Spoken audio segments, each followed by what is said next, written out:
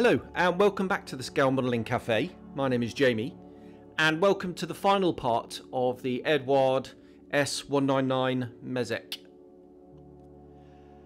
Now we get to do the fun bit, which is the weathering.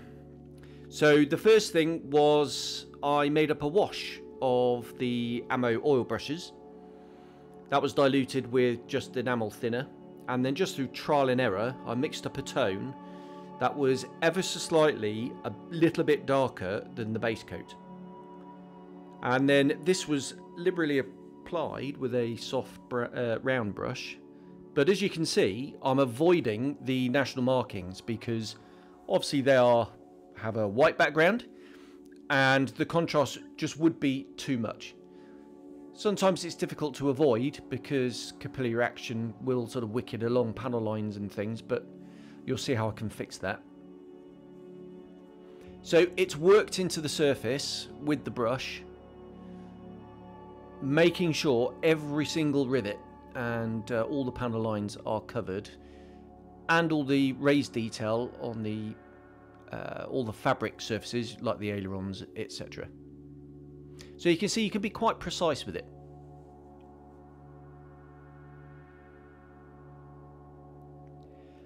And then under the nose, behind the nose, a darker tone was applied. So this is oil brusher Starship Filth Neat, effectively. And again, that was worked in. So you can use different tones as long as it's complementary to the base coat.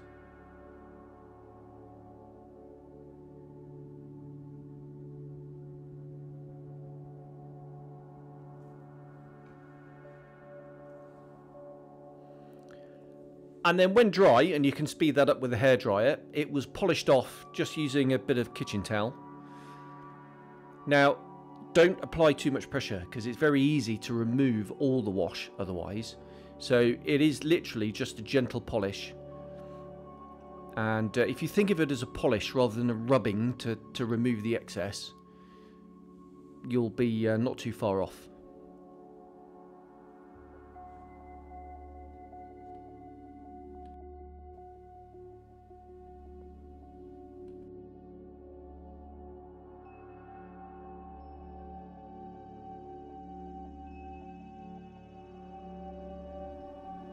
So it's very easy to knock things off, so just be careful. And you can see there that I've folded up in places to try and get in the nooks and crannies, but sometimes you can't get into all the nooks and crannies. So just with the dry brush I go in and I blend away the excess.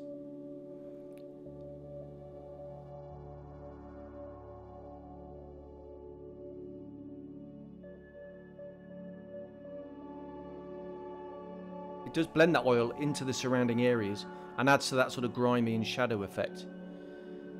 But if it's a little bit too harsh, you can just get a cotton bud or a Q-tip, I suppose, if you're from America, and just wipe away the excess.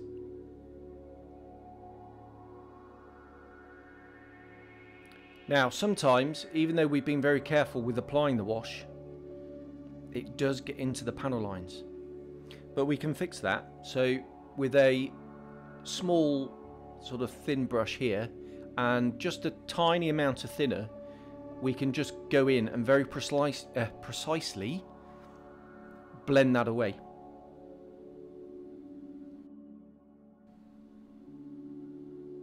So I don't put too much thinner on. I tend to sort of just a little bit of thinner and then just take my time.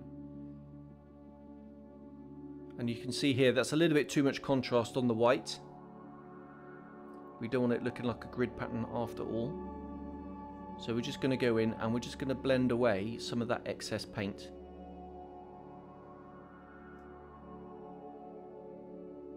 Just drying it off with a cotton bud. And I just keep going back in and repeating until I'm happy with the final look of it.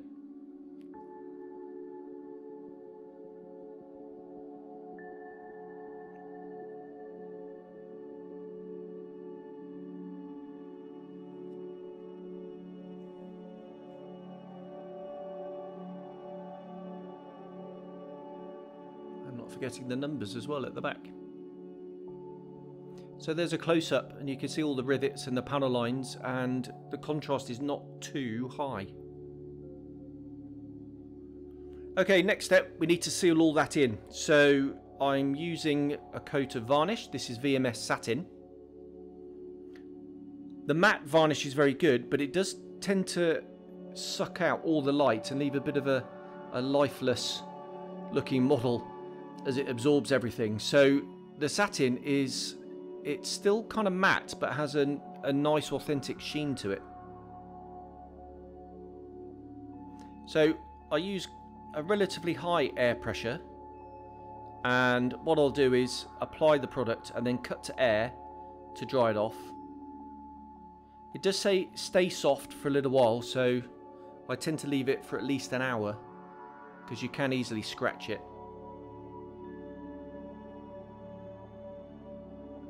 Okay, more weathering now and onto the paint chipping. So I'm going to use the sponge method, which I used in the cockpit as well.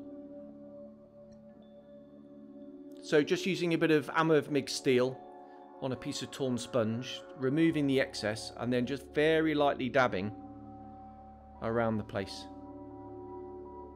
Think about where the chips are, so around the canopy sill, the leading edge, anywhere that's going to get scuffed up with hands and feet essentially.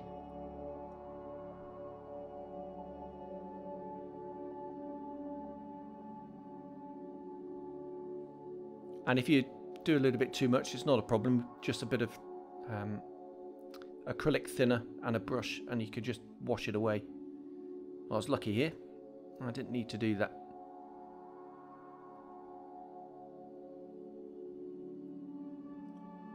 But it's not very precise, so I did go in with a fine brush, as you can see, and with some thinned paint, because you do need to thin it with a little bit of water.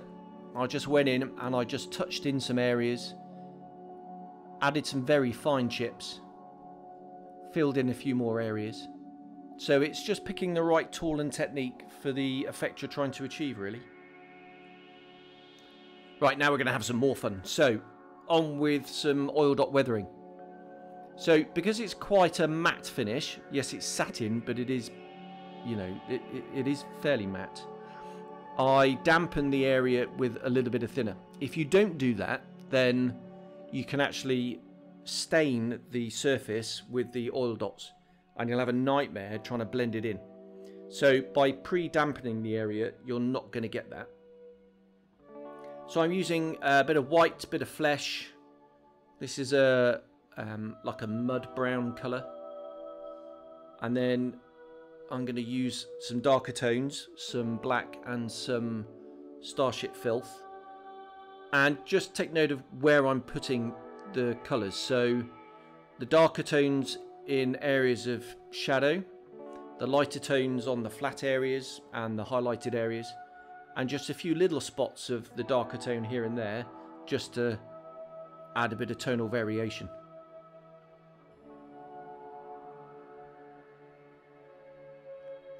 And then once that's all been applied, we can go in with a moist brush and just start blending.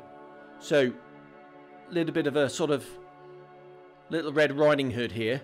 So not too damp, otherwise you'll wash it away. Not too dry, otherwise you won't be able to blend it properly. So it's just a little bit of trial and error, a little bit of practice. And we go in and we just blend those oils in. I'll clean the brush regularly, otherwise you end up mixing all the colours really into a single tone, and we don't want to do that. And I don't normally just do this in one go, so I'll go back in, I'll add some more highlights where I want it, and some more lowlights here and there, and I'll just keep going backwards and forwards until I'm happy.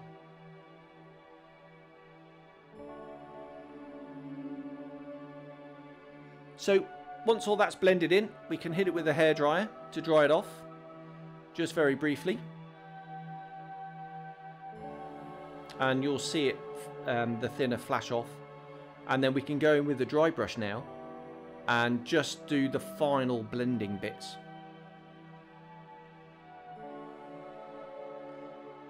And you can actually even use your finger, really. But I do like the control the brush gives.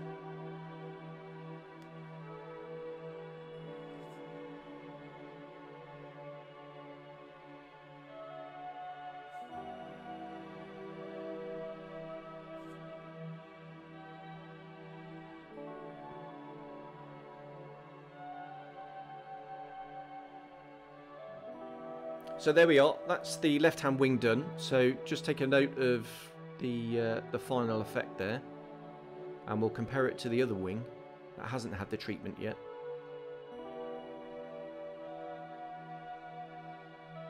Okay, so I've done the initial round on the fuselage and I wasn't entirely convinced it was finished, so I wanted a little bit more fading, so hence I added a little bit more white here and there. And then just note where I've actually put the black.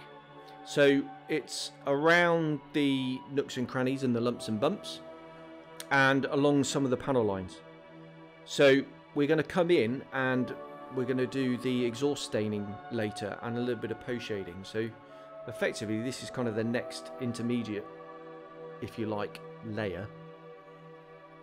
Just adding to that grimy oily effect. And again, just using a little bit of thought where I want the shadow, where I want the grime. And then what you can do is stop your blending a little bit early and then switch to the dry brush, and then you'll get a stronger effect then, because you haven't blended in so much some of the oil paints. That's especially useful with the black around the exhaust there. So as you can see, I've switched to the dry brush now. And there is one grimy, highlighted and low lighted S-199 nose.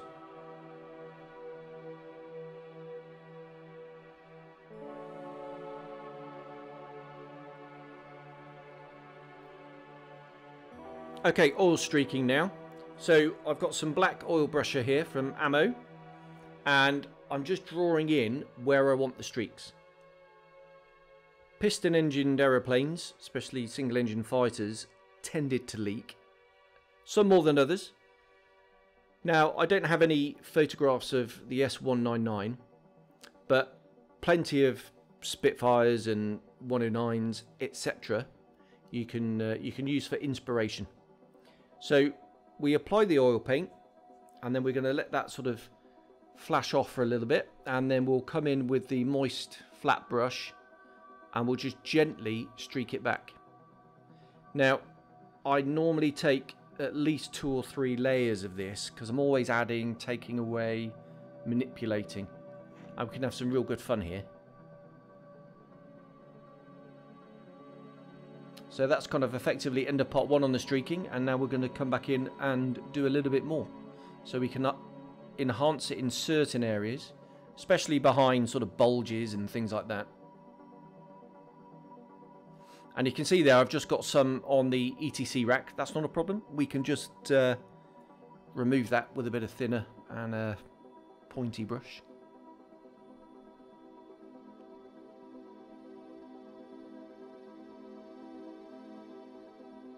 And now we're going to go in again with the flat brush and a little bit of thinner and start streaking it back.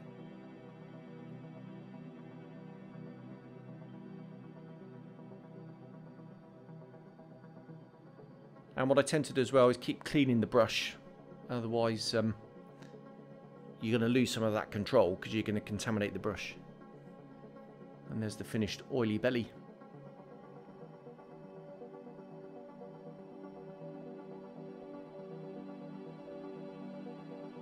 Okay, exhaust staining now. So again, looking at pictures, I noticed there was an exhaust stain present. Not as prominent as some of the late war ME-109s, but it was certainly visible against the light camouflage. So I mixed up a bit of Tamiya black, red, brown, neutral grey, and a bit of buff. And then it's a question of slowly building up the effect. As I say, I didn't want it too dark, not too much contrast.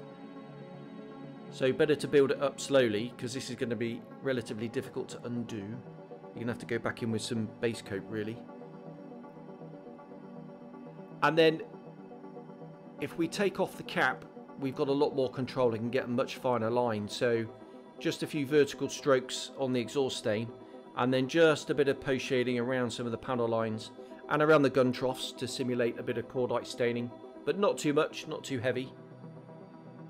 And that's just adding to all the oil work that we did before, just building up that sort of grimy nose. Oops, nearly dropped it. Oh no, I did drop it. Ouch. And then switching to the underside, again straight to the centre line really, where it's going to be most grubby, and just enhancing some of those panel lines with this post shading technique. And we're going to go along and do some of the oil streaking as well over the top, just to enhance that and to blend that in a little bit further.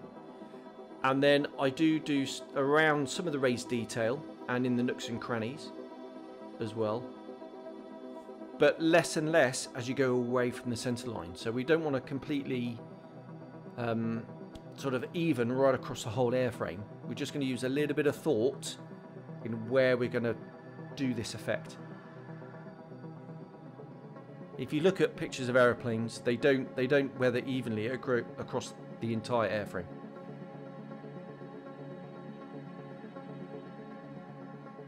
And again, switching back to the nose and just enhancing that exhaust.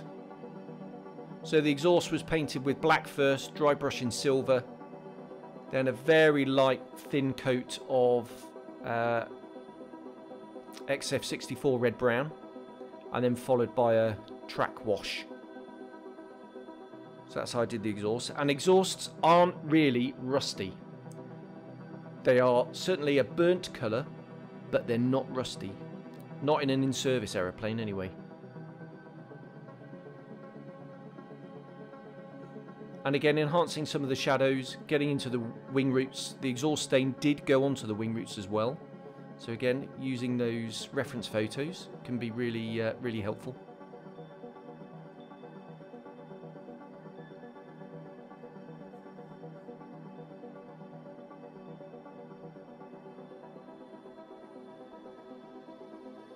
And there we go, there's the finished grimy effect.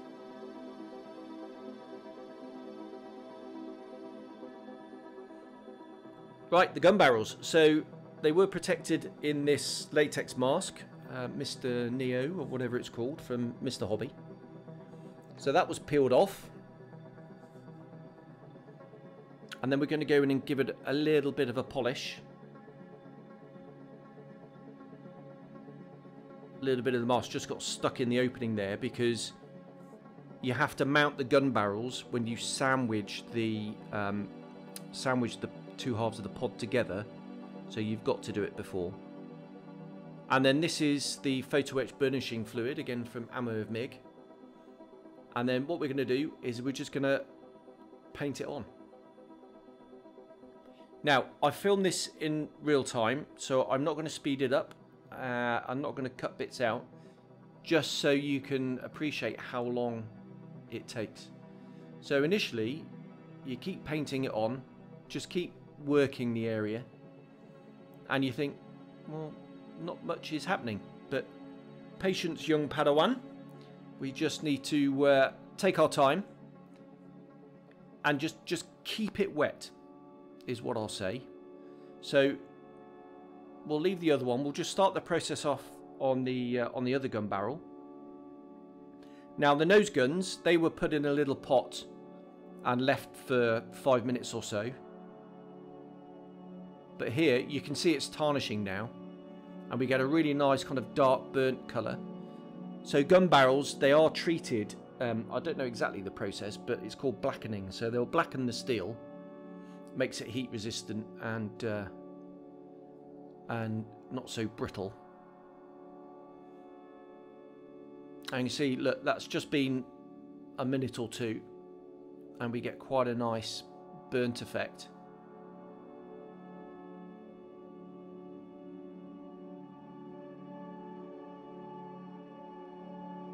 But we're still not quite there. It's still a little bit too brown at the moment. So just keep adding the product until you've got the sort of patina and the tone that you're after.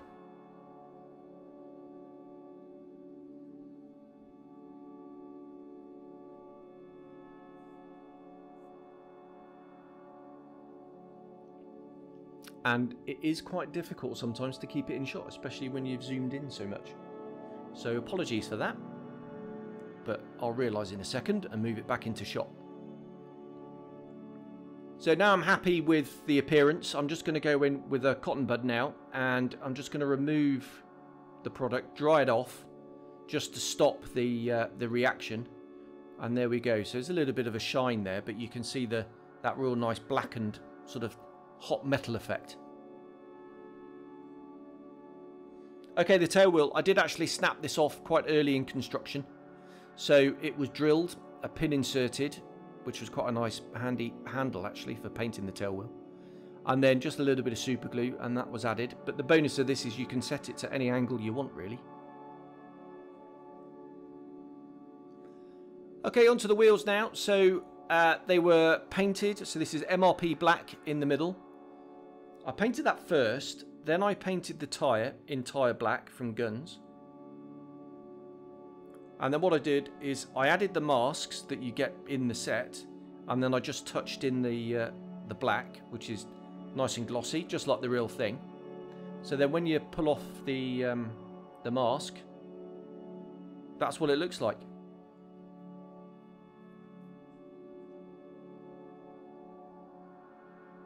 This is very fine lead wire that I formed up into the brake hose shape, added to the gear leg there.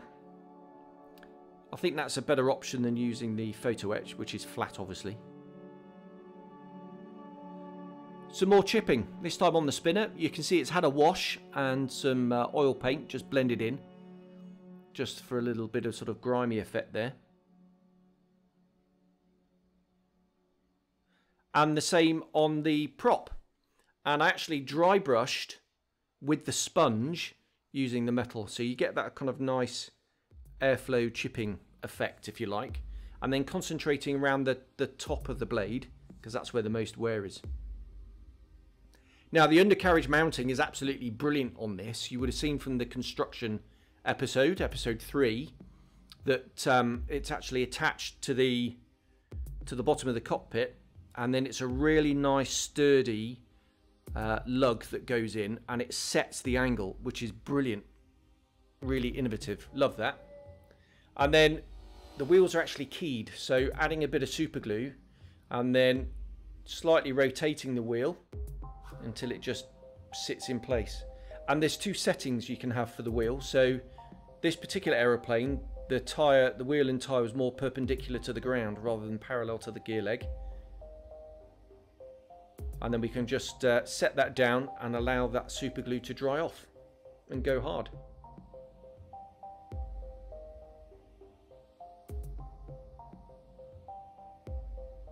We're almost there, look.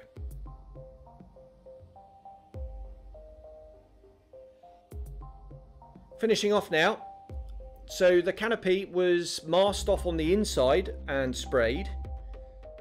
The armour was added. And then masked off also the outside, and the inside was masked off as well. And then as I paint and do layers of varnishing and washes, etc., I do the canopy as well. Otherwise it's going to look too fresh. So you want it in keeping with the rest of the weathering, etc., so it doesn't look out of place. It looks part of the airframe. And thank goodness for the canopy masks.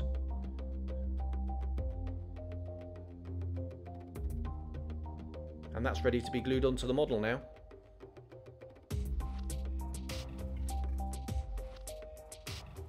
The DF loop at the back, that was painted and then added with a bit of super glue, but I did have to go in and just touch it in with the brush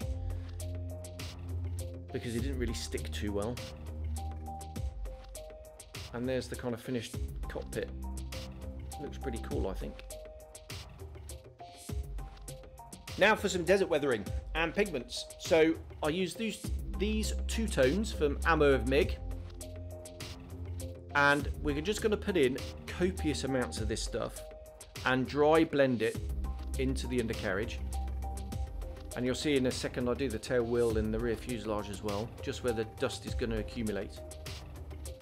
And I use both different tones at the same time. They're a little bit similar, but you're just going to get a little bit more tonal variation if you just use at least 2 different types of pigment. 2 different colours, 2 different tones. And then onto the tail wheel, and you can see it just kind of, it goes everywhere. But what I do is, using the little brush, is I'll just blend it in where I want with the dry brush, and then you can just give it a blow and get rid of any excess. And doing the rear fuselage and the bottom of the rudder as well, because obviously that's going to get quite dusty. And then we'll just come in with a bit of thinner on a brush, soft brush, and just blend that in. And then with the dry brush, we'll blend away some of the excess, and then we'll blend the edge of the thinner, otherwise you're going to get tide marks. So this does 2 things. It blends the pigment, but it also allows it to flow in the nooks and crannies. And then using a hairdryer, we're just going to come in, and you can see how quickly that dries. But because we've used thinner and not pigment fixer, we can still manipulate it. So using a finger or a thumb, if we just gently stroke the part, we'll just remove the pigment off the high spots, leaving the pigment in the recesses. And then again, we can use a dry brush to go in and just do the final bit of blending. You could set this with a bit of pigment fixer if you wanted, but I tend to find that ends up a little bit glossy. Then you've got to go in with varnish and you kind of lose some of the effect. So I just do a little bit of dry brushing here and just leave it as is.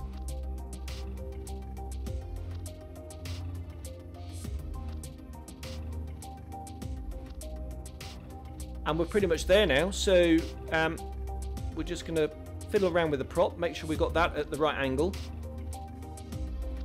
And the aeroplane is finished. I didn't do an aerial wire because I thought it might look a little bit odd with the canopy open, to be honest.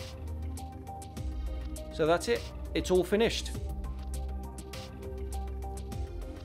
So my thoughts on this particular model then are really good. I can't praise it highly enough. I think it's arguably the best 1/72nd scale model that's out there, that's on the market. The cockpit detail is great, and you can go and buy a resin one if you want, but I don't think it needs it, frankly. The external detail is absolutely superb. The rivets, even though on here they may look a little bit overdone, that's just the camera exaggerating them. In real life, they're really fine, really restrained, and it results in a lovely, lovely model. And it's innovative in some of the areas as well. So the way the undercarriage is mounted, it sets the angle rock solid.